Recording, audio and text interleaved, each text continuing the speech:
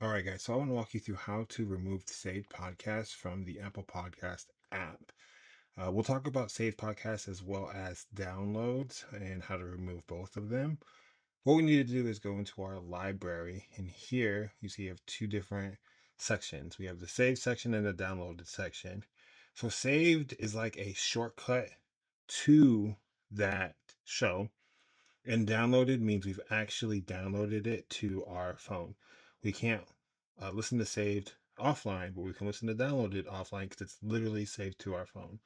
Now, the removed saved podcast, open this up and go into these three dots right here. And then you can go down to unsave episode. And then you can remove download. Okay, now if I refresh this,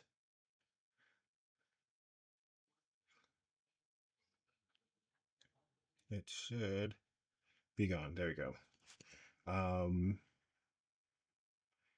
And if I go into my downloaded folder, it's going to be a very similar process. Actually, no, these are shows. So we would select, hit the dots at the top and remove downloads.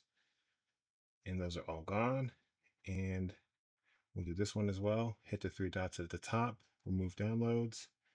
And there we go. Now, if we want to remove individual episodes, we will just scroll down here, hit the three dots, remove download, and it is gone.